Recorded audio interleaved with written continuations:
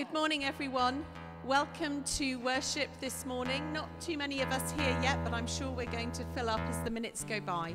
I've chosen the songs for this morning, and I've had lots of reasons this week, lots of different reasons, just to remember the promises of God and to remember his faithfulness to us and to realize how great he is and how wonderful his love is for us. So there's no other real reason for the songs than that. You'll know all of them, I think. Faithful ones, so unchanging. And then great is the Lord and most worthy of praise. Great is thy faithfulness, and the Lord's my shepherd. All songs that we can just sing, listen to, think about, that remind us of how good God is and his amazing faithfulness and how his promises can always be trusted.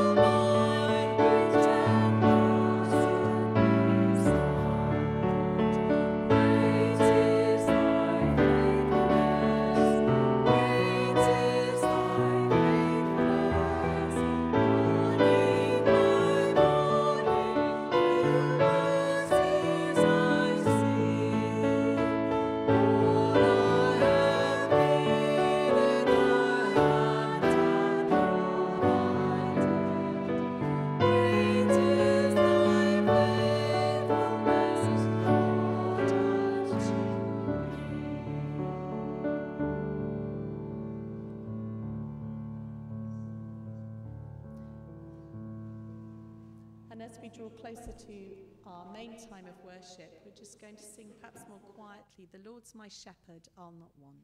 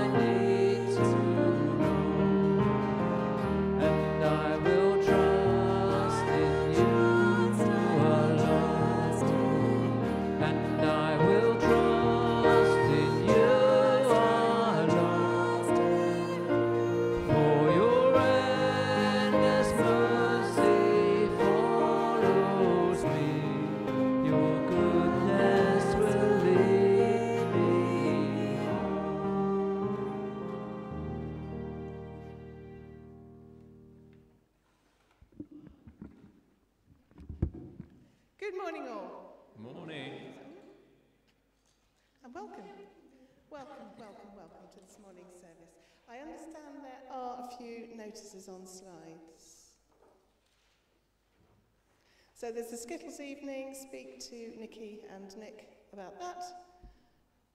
We've obviously got Christian A Week coming up.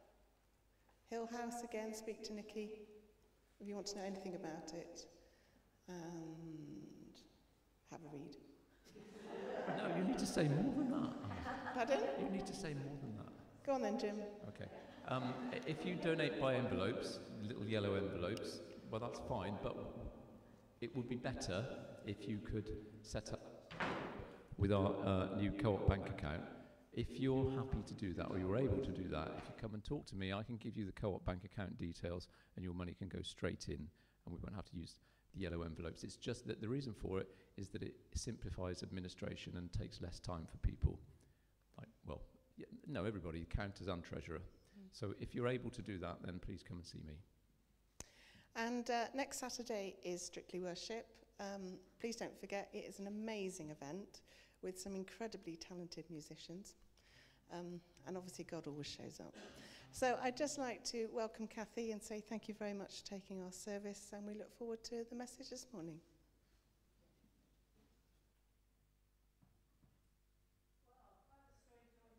Wanted to stay there for the whole hour. Anyway, it's good to be here with you again this morning. We gathered together to meet with our Lord, to refresh our faith, to learn new things, to be encouraged on our journey. So come, let us worship. We join in prayer. God of our journey, guide of our path, make us ready in our encounters with others to learn new things about you, for you are the God of surprises. In Jesus' name, amen. And let's continue our worship as we sing, "We are gathered here, the time has come."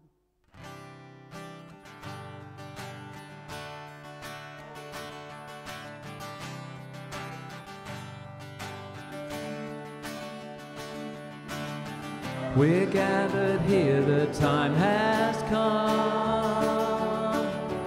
to praise the Father, Spirit, Son. Hearts that are ready, free to respond.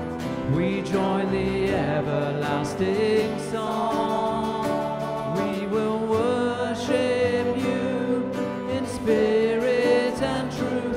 How we love to worship you. Let your name be praised again and again. Lord, we love to worship you. There at the cross you said it all. The poor made rich, the weak made strong. Hearts that are welcomed through all you've done. This is our story and our song. This is our story and our song.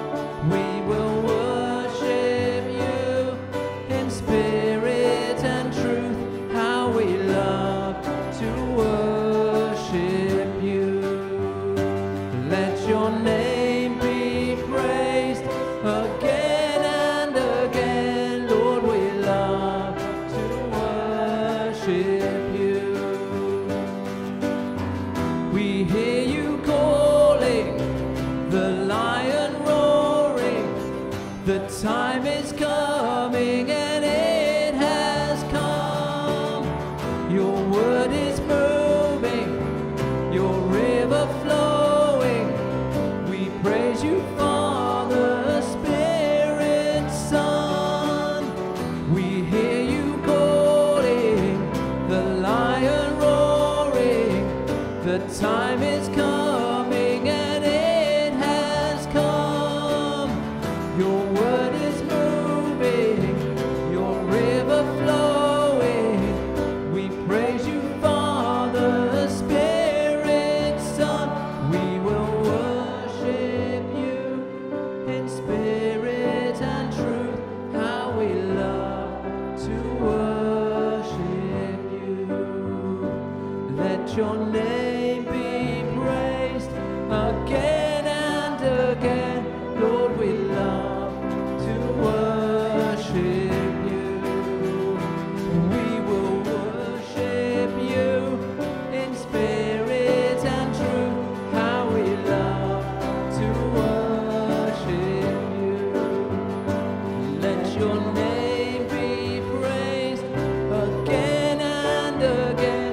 Lord, we love to worship you. Lord, we love to worship you. Lord, we love to worship you.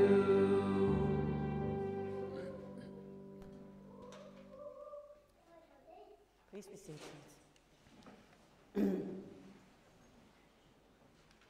We join again in prayer. As we come to you, Lord, and in praise and worship, the praise and worship comes from every nation, from all parts of the world, from one generation to the next. People praise and worship you. Today, here and now, Lord, we come to praise and worship you. We give thanks and praise, O God, for others who have known you and loved you and followed you and shared their faith with us and journeyed with us too. That we have learnt of you, sought you and found you and be found by you. That we are part of you and you are part of us. That we can grow and mature in faith and hope and love.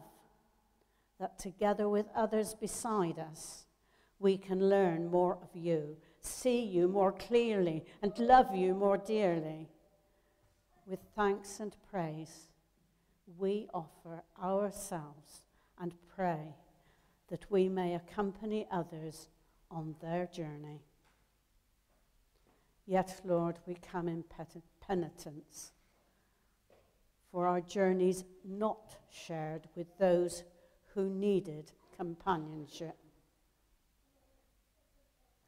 We come in sorrow for not walking and talking with those who needed us most.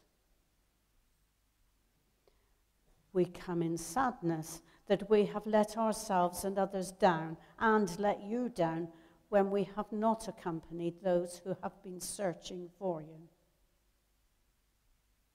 There are times when we could have done more. We confess our failings and seek forgiveness. As we seek also to forgive those who have not walked with us because the burden was too heavy for them as well. In penitence, we seek forgiveness. Lord, hear our prayer. The Lord forgives those who repent their sins at their failings and faults, and the Lord travels with us on our journey of life. Amen. Let us join with the Lord's Prayer. Our Father, who art in heaven, hallowed be thy name. Thy kingdom come, thy will be done, on earth as it is in heaven. Give us this day our daily bread, and forgive us our trespasses, as we forgive those who trespass against us. And lead us not into temptation, but deliver us from evil. For thine is the kingdom, the power, and the glory, forever and ever. Amen.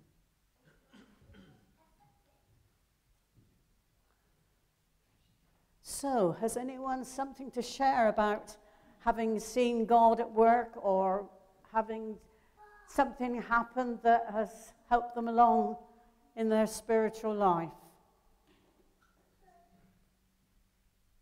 No? Oh dear. Oh, well done, Ian. Thank you. Jill and I use Lectio Divina as our devotions each day. And this week it had in it the bit in John's Gospel where Jesus says that out of the hearts of us will come streams of living water. And I've always had a picture of that, just a nice little dribble coming out.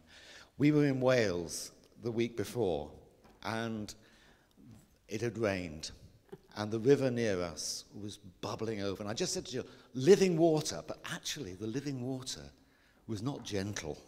It was rushing and bubbling and muddy. And I think sometimes it's just God was saying to me, your image of what I can do for you is far less than the power that I want to give to you. So that was the first thing I wanted to share. The other thing is to say that I got a new toy this week. Oh. It's called solar panels on the house. And we were driving down to Radstock, and I just said to Jill and Lizzie who were in the car, God, we're driving powered by sunshine, which was weird because our car had been charged from our panels. But it was not just I go on bang on about the environment a lot, but I'm not going to today. What I want to say is that I realize that all that power, all that energy had been given to us as a gift by God. I'd done nothing to receive the power that was driving my car, except stick the panels that receive what he's giving. And it's not just our house that's powered by the sun. The whole planet is powered by that same source, but it's all gift from God. And it was just great to be reminded again of God's generosity and love.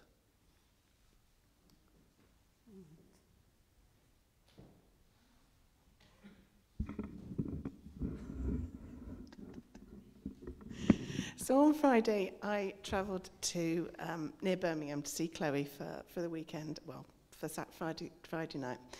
And I was actually a little bit anxious about driving, to be honest. And it wasn't long on the M5 when everything came to a complete standstill, and all I could see was black smoke everywhere. So both sides of the motorway completely closed. And I thought, right, I need to pray over this, as all the emergency vehicles are coming down. And I just said, about praying that everyone was okay. So, as it was, yes, they were. But while I was sat there waiting, I was getting a bit anxious because I had an appointment to get to. And I thought, right, I need to do something to keep calm. So I put on my Lectio thing of the day. And it was just so calming and so wonderful. Everyone was getting out their cars and just wandering around trying to work out what's going on. So unknown to me, unthinking, I had my window open. And when I got out of the car afterward, they said, what were you listening to? And I thought, oh. So, and they were actually quite pleased, and they actually asked me about it. So I'm hoping. Seed sown. Right, have I missed anyone? Because I'm very good at looking around and then not seeing, from behind me comes. Much shorter. Just a really quick one. I had some medical appointments this week that went much better than we were expecting, so I'm very thankful.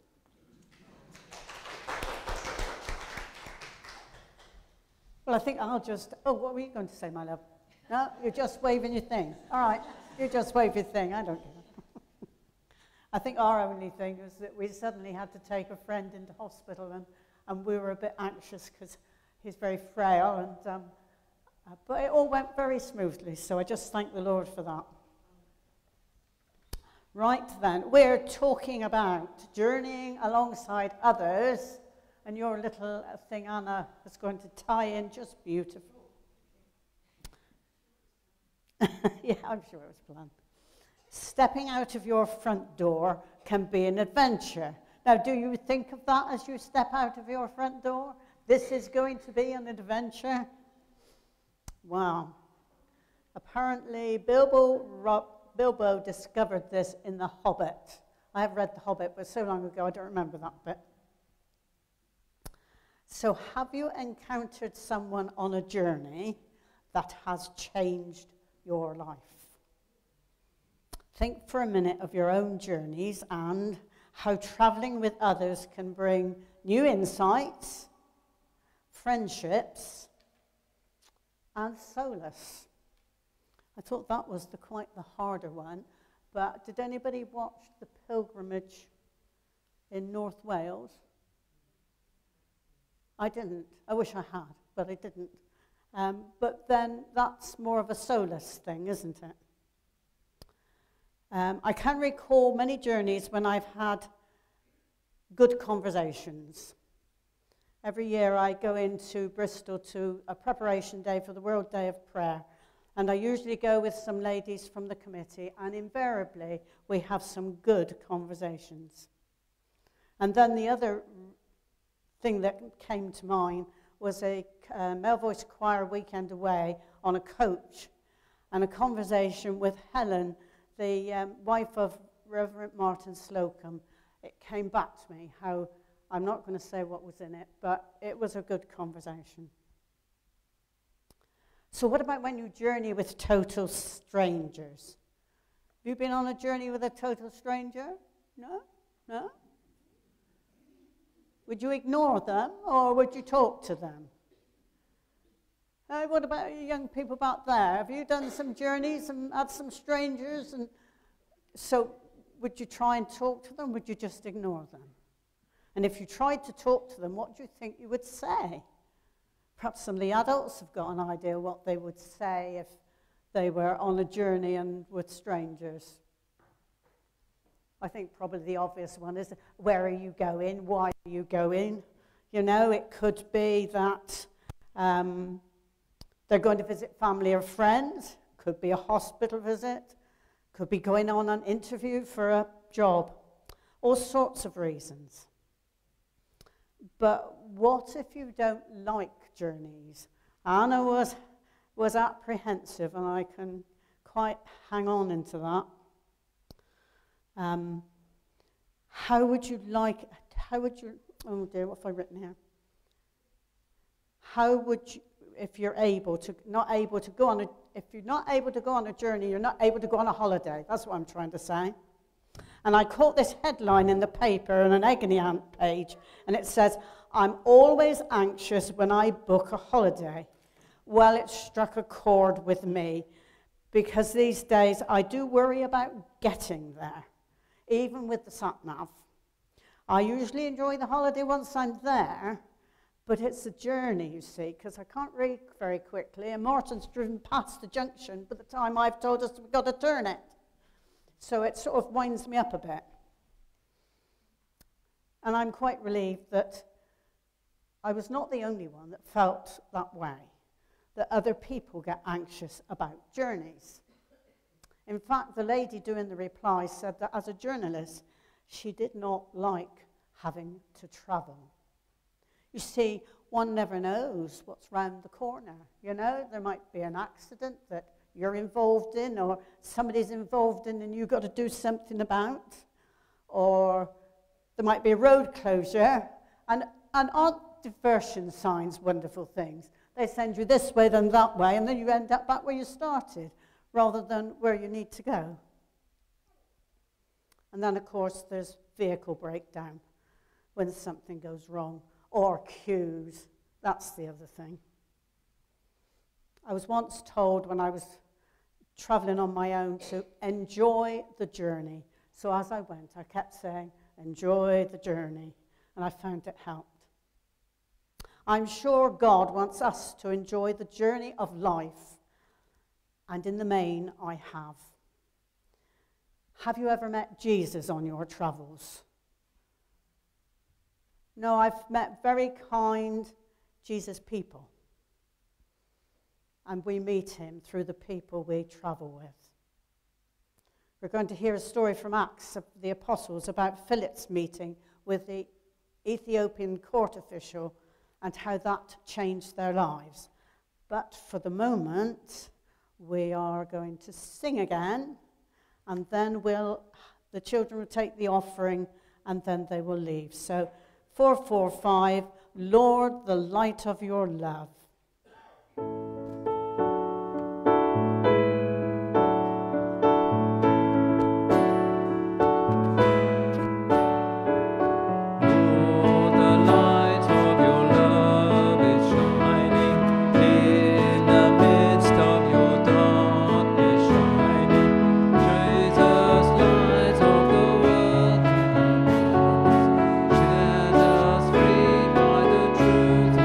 Bring us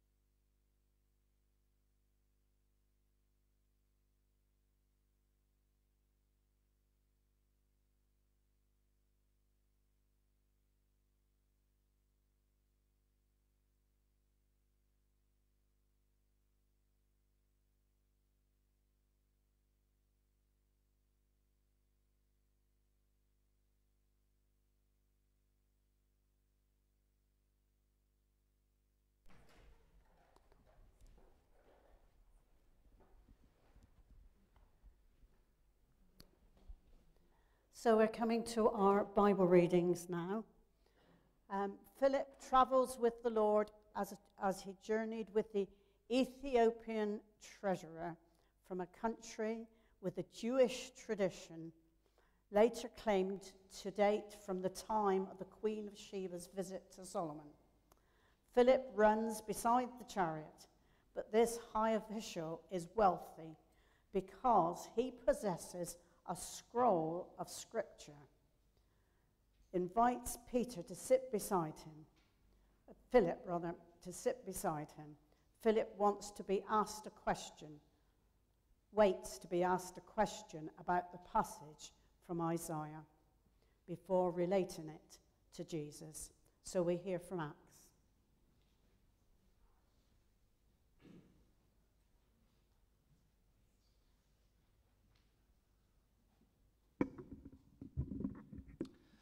So this reading is from Acts chapter 8, verses 26 to 40.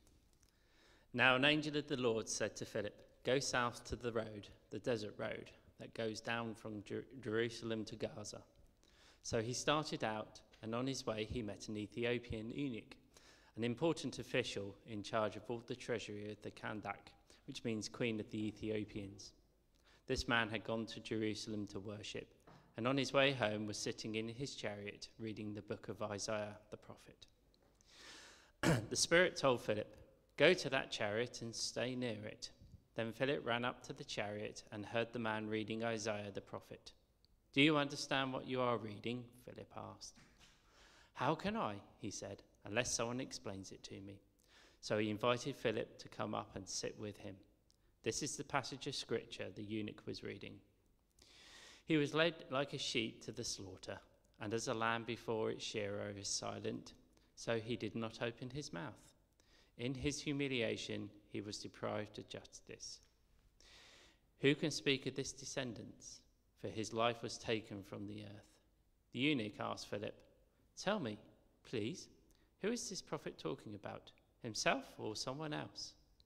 Then Philip began with that very passage of scripture and told him the good news about Jesus. As they travelled along the road, they came to some water, and the eunuch said, "Look, here is water. What can stand in the way of my being baptized?" And he gave orders to stop the chariot. Then both Philip and the eunuch went down into the water, and Philip baptized him. When they came up out of the water, the Spirit of the Lord suddenly took Philip away, and the eunuch did not see him again, but went on his way rejoicing. Philip, however, appeared at Azotus and travelled about preaching the gospel in all the towns until he reached Caesarea. Thanks be to God.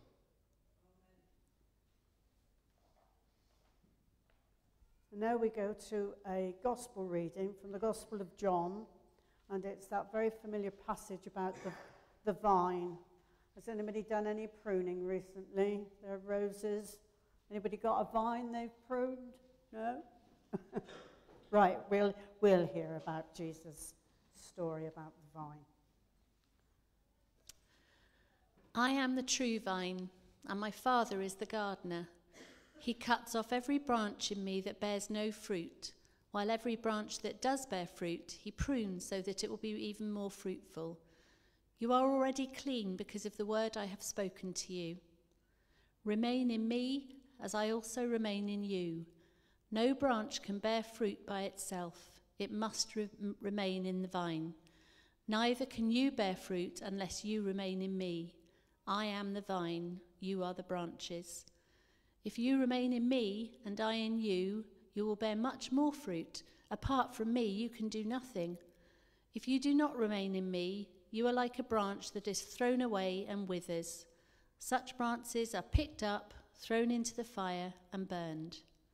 If you remain in me and my words remain in you, ask whatever you wish, and it will be done for you. This is to my Father's glory that you bear much fruit, showing yourself to be my disciples."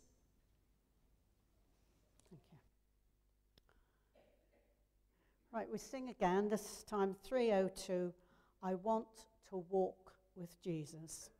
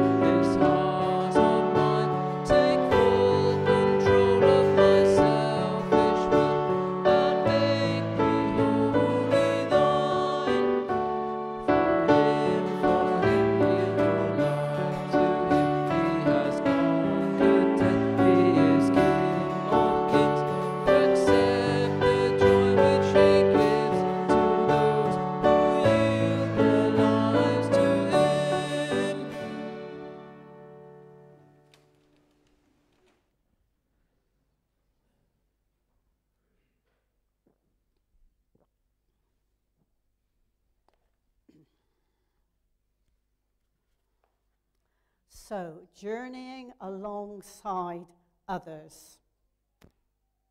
The words which I took notice of in one of my readings of the story of Philip and the eunuch was Philip was to go south on the desert road.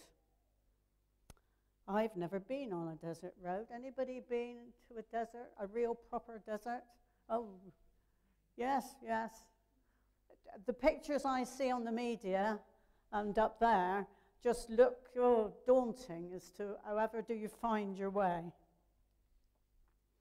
The nearest I've been is perhaps on a country road in Dartmoor or Scotland. A desert or a wilderness road is barren. No water, no food, habitation, human or animals. It is a hard road to travel. One has to be tough and resilient. The road of life can be hard, and we have to be tough and resilient. Philip was taking a chance when he went out on the desert road, but he did it because God had guided him. Have you been in that situation where you feel guided by God, but it has become a tough road? In my teens, when I'd first given my life to Christ, I felt guided to come to Bath to do a catering course at the Technical College.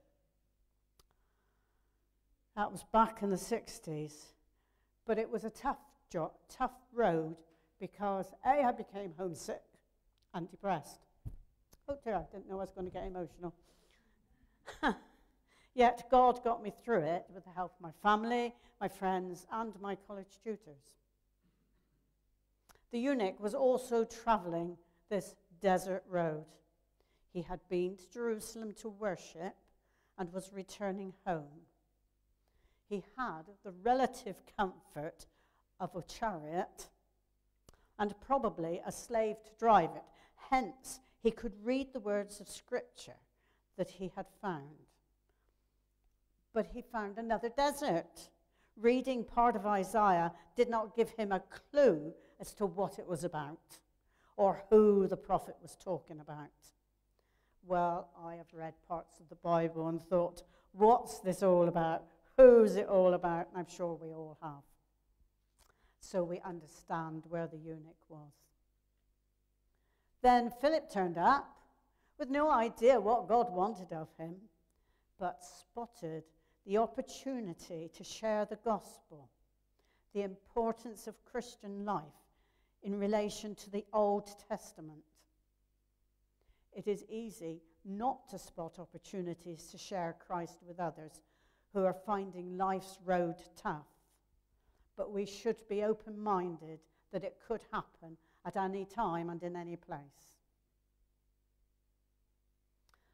The gospel reading from John is one of Jesus' parables, and you could do a sermon on its own from it.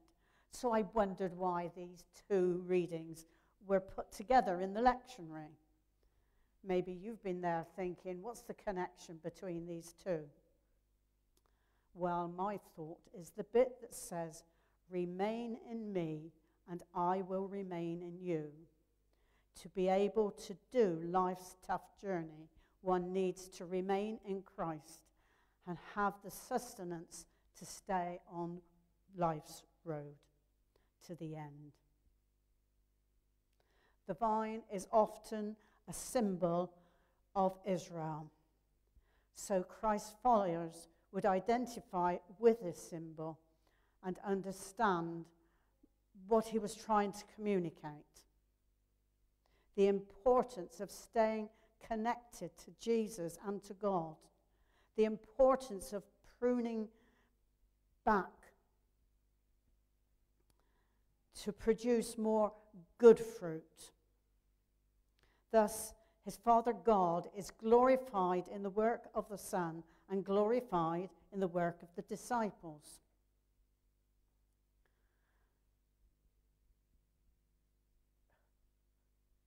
Lost myself. I'll get there in a minute.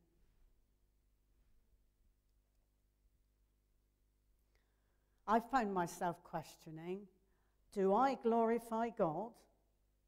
Do I bear much fruit? And not finding a very comfortable answer. It's a question maybe you might like to ask yourself as to whether you glorify God in life's journey. I found a bit of Tom Wright quite helpful, but the print's a bit small.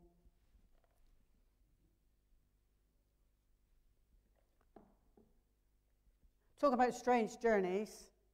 I had a bit of a strange one. Went to see Tom Wright in Bristol in a big church. Went with some friends from here in the circuit.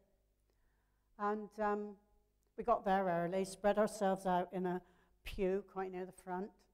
And then suddenly a steward was asking us to shove up to make some more room because there were heaps and heaps of other people coming. And this young woman came and sat beside me. So she said hello, and I said hello. And she asked where I come from, so I said Midsummer Norton. And then I asked her where she comes from. And she said, well, I've just come back from Canada, and I'm living at Henley's. And my little brain went, tick, tick, tick, I've heard something about this. Oh, my cousin Rosemary. Her daughter's just come back from Canada and is staying in Henley's. So I thought, well, maybe I got it wrong. So I said, well, where did you come from originally? And she said, North Devon. So I said, you'd be Rosemary Friend's daughter then, wouldn't you? So in all those people in that big place and the one seat there, I had a relative come and sit beside me. Life's journeys are funny, aren't they? So let's hear a bit of Tom Wright. Within the farewell discourses as a whole, this section of John opens up a new dimension of what Jesus wants to say. He takes his leave of one of his closest associates. He has already spoken to them of being in him, and as he is in the Father. Now we see more of what this means. On the one hand, it is a way of speaking of himself as Israel in person, and of the followers as members of God's true people because they belong to him. On the other hand, it is a way of speaking of the intimate relationship with him that they are to enjoy and to cultivate. Branches that decide to go it alone, try to living without the life of the vine, soon discover their mistake. They wither and die, and are good for nothing but the fire. But the branches that remain in the vine and submit to the pruner's knife when necessary, live and bear fruit. That is the prospect that Jesus holds out to his followers and to all of us. The urgent question then is this: how do we remain in him? What does it look like in practice? Both of the meanings come into play. We must remain in the community that knows and loves him and celebrates him as Lord. There is no such thing as a solitary Christian. We can't go it alone, but we must also remain as people of prayer and worship in our own intimate lives. We must make sure to be in touch, in tune with Jesus, knowing him and being known by him. Once again, the most extraordinary promises about prayer accompany the sharpest warnings. And though it always hurts, we must be ready for the Father's pruning knife. God is glorified, so we will be by bearing good quality fruit and lots of it. But for this to happen, there will be extra growth that needs cutting away. That too is an intimate process. The vine dresser is never closer to the vine, taking more thought over its long-term health and productivity than when he has the knife in his hand. So there's a bit of Tom Wright to inspire us. Philip was an apostle that understood all of this of Jesus' teaching and was able to explain to the eunuch about the life and the meaning of Christ. Both were on their travels, and both changed direction. Changing directions is something that Christ can ask of us, but never without supporting us in that change. The Ethiopian courtier, the eunuch, came to Jerusalem worshipping, to worship, suggesting Judaism was already established in Africa. Philip and the Ethiopian showed each other mutual respect, and we can learn from dialogue with the Church of Ethiopia. In the Amhara region, the remaining forests surround the Twakedo church buildings, preserved as an act of faith for centuries as trees of life that bear fruit for the healing of the nations. The writer in Roots says, "Being in Africa had a profound effect on my life. I had come to teach, but ended up learning much more. Its people, accustomed to poverty, gave me a master class in hospitality, generosity, and hope. When I visited student homes, there was always a meal and always a leaving gift.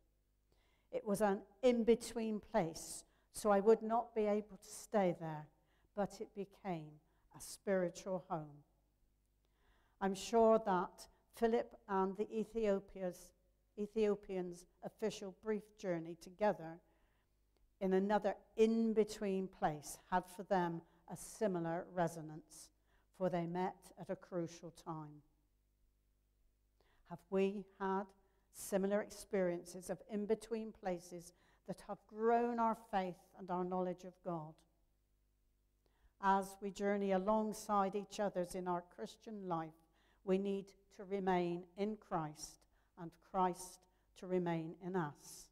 And we need to be open to the chance opportunities to share our understanding, limited though it may be, with others who are finding the Christian road a desert and tough going.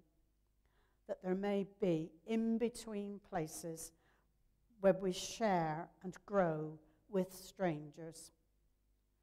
And when we think back to what we've thought about in worship today, let us think of the new things we've learnt. Did we discover something helpful? And if so, what? And will it make a difference to our future journey with God?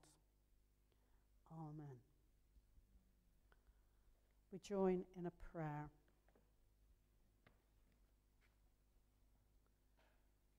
We travel the journey of faith, but do not go alone, for the Lord is with us. We travel the journey of life with thankful hearts, and the Lord is with us. We travel the journey of life with each other, and the Lord is with us, now and always. Amen.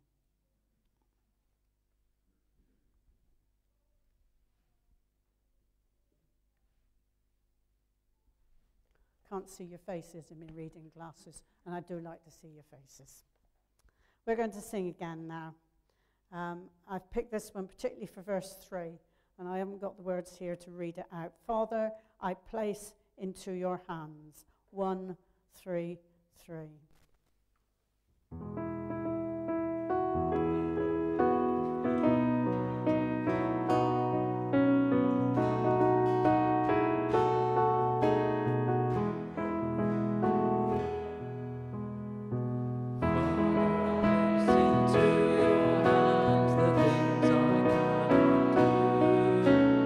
Father, I place into your hands the things I cannot do.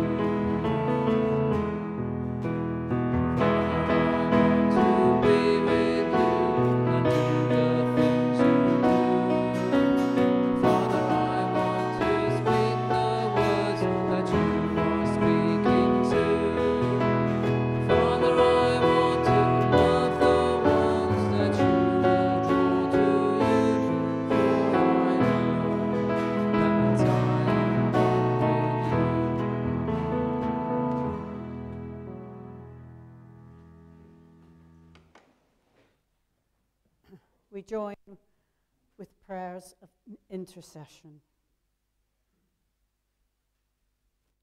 Loving Lord Jesus, we think today of those whose hearts and minds are dominated by violence and war.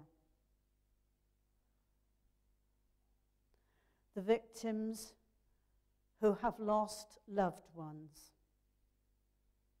lost homes, lost livelihoods. Those who live in fear. Those who are pursuing war, and those who are seeking peace. In their encounters this week, may they find wisdom, love, and peace. Loving Lord Jesus, we think today of all those who are struggling financially, those whose land is poor, whose crops have failed, those without enough money to pay for food and utility bills. We thank you for those who offer help through food banks, warm spaces, and credit unions.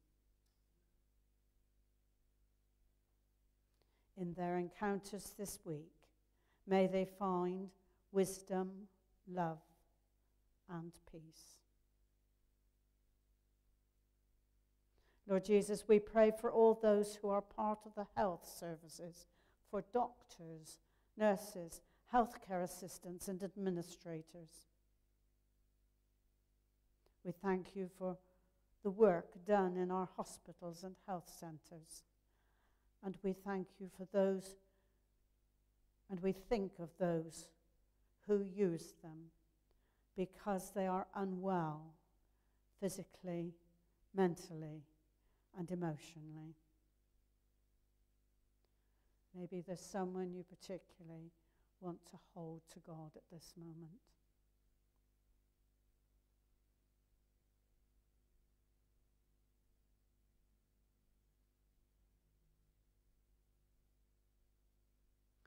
In their encounters this week, may they find wisdom, love, and peace.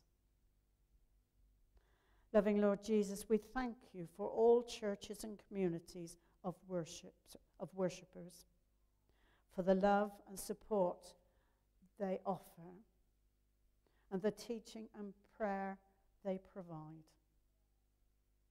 As a circuit, we think particularly of Poulton today. And we just ask your blessing on each person there, witnessing to your love and your care.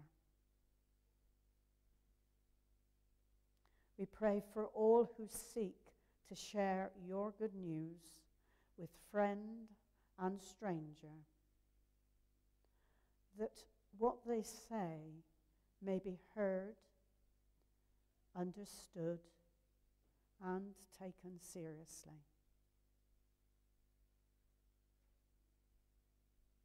In their encounters this week, may they find wisdom, love, and peace. Loving Lord Jesus, we pray for ourselves and for those who are part of our lives. Those whom we see often and those whom we only encounter occasionally.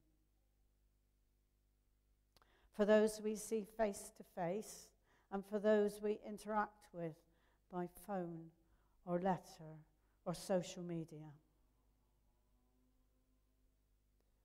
For those who help and support us.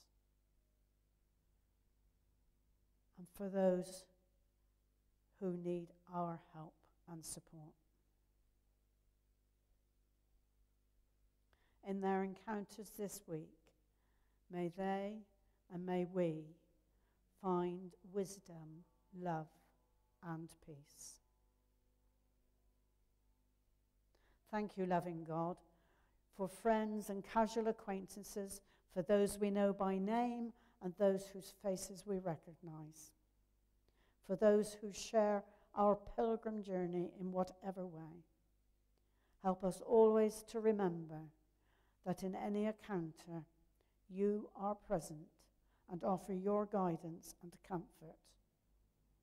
May we grow in and through you, now and always. Amen.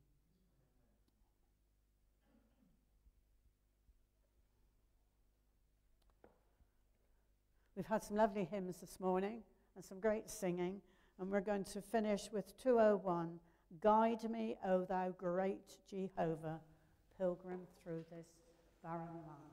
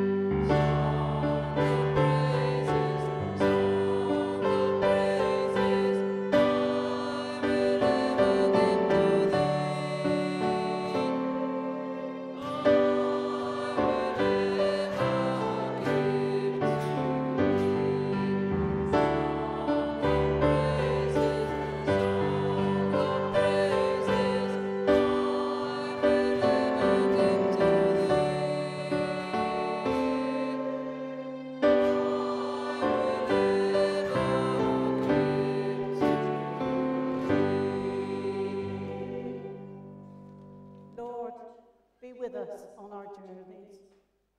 Be our song of praise wherever we encounter. Guide us, guard us, and strengthen us. And the blessing of God the Father, God the Son, and God the Holy Spirit be with us and remain with us always.